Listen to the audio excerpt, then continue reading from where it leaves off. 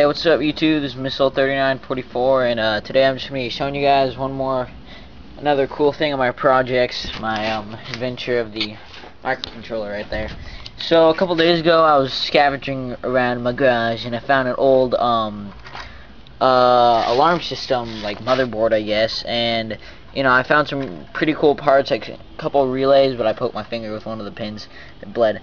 I don't really want to take that out. I found some like EEPROM and some RAM right there. Stuff is like 80s though. And I also found a cool TTL logic, like a transistor logic chip that went right there. And I'll show you guys that today. So yeah. So, and I also found a lot of transistors and a couple power regulators. So yeah, I'll just show you. So right here, this is a pretty popular chip. It's called the oh, you can't see that.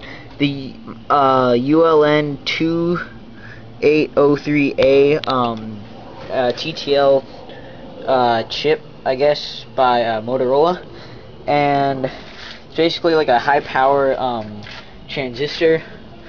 Like, it's just like an array of transistors. There's like I think there's like 10 transistors, or no, 6 transistors in that little chip. So I'll just show you. Like, I was never able to get this working with just like 2 MOSFETs because I think the motors drew too much current. But here, yeah.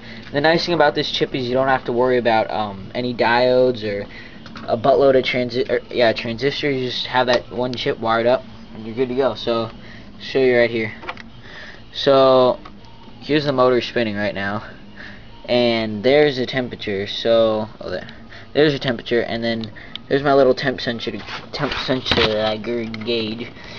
So when I get it really hot, it's going up to, oh man,